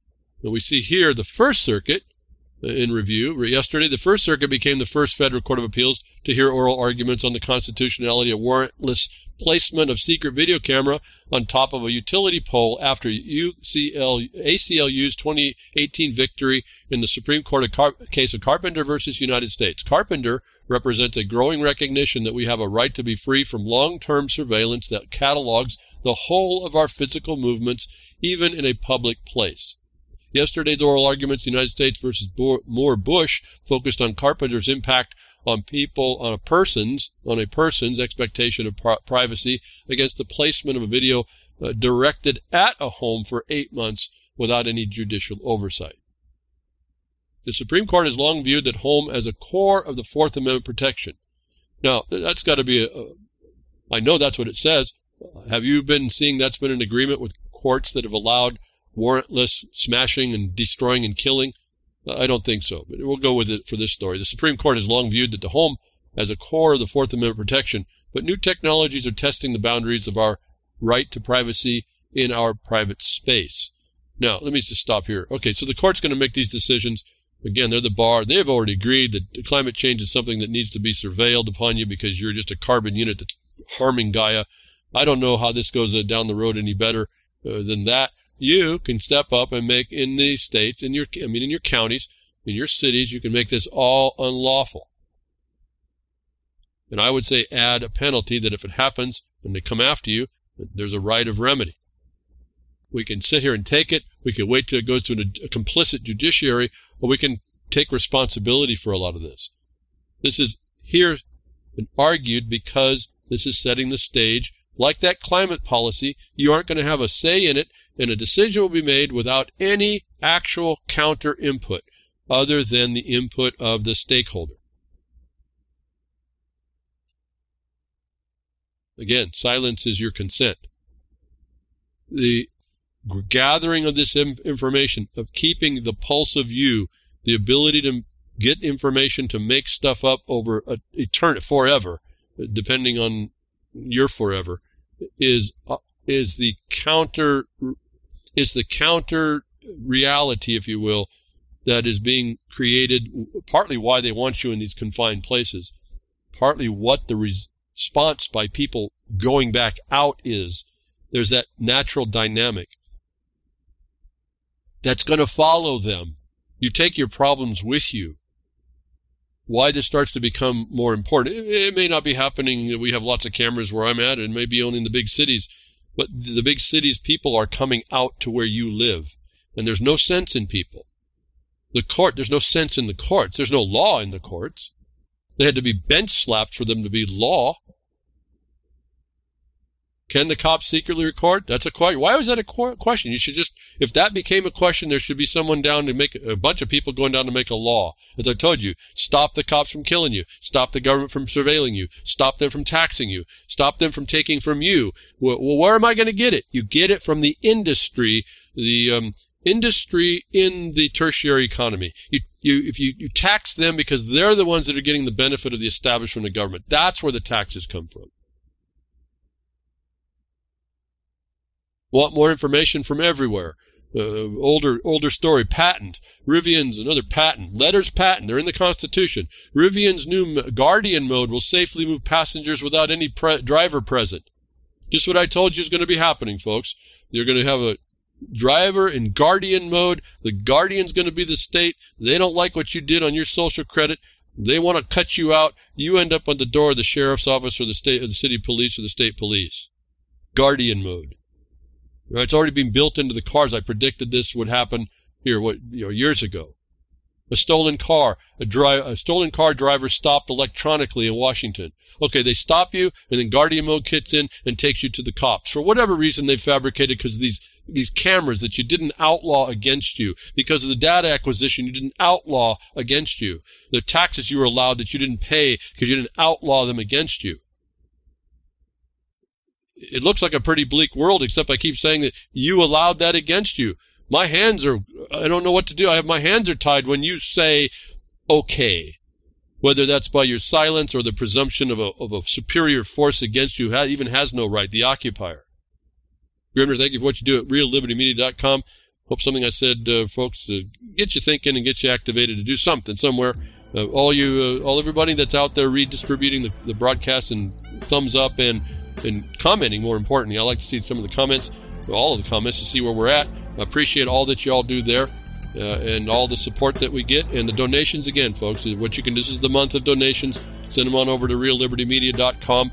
And Grimner, and I don't know, he's got all the facility there to pull all that up together. I'll be with you next week. Tech diffs or nature willing.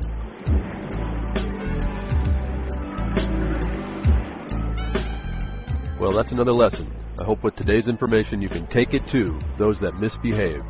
From behind the woodshed, leaving his mark on the beast, this is Hal Anthony. Till next time, journey with purpose.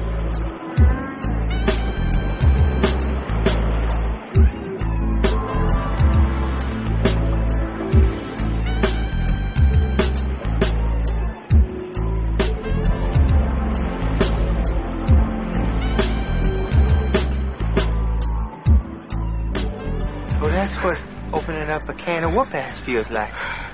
Son, you just opened a whole case of whoop-ass.